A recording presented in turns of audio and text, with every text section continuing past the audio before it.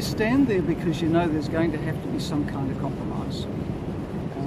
The person who wins may not be anybody's first choice.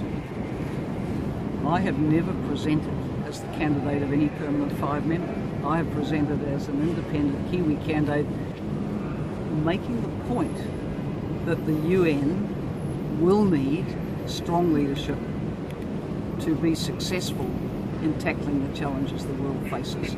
So we have run an argument on substance, that there is a different kind of profile needed from the traditional profile looked to for this job, which was a lower key diplomatic profile. So that's the basis on which you stand and you stay in as an option. So you think you might benefit from vetoes being used on other candidates and come through the middle potentially?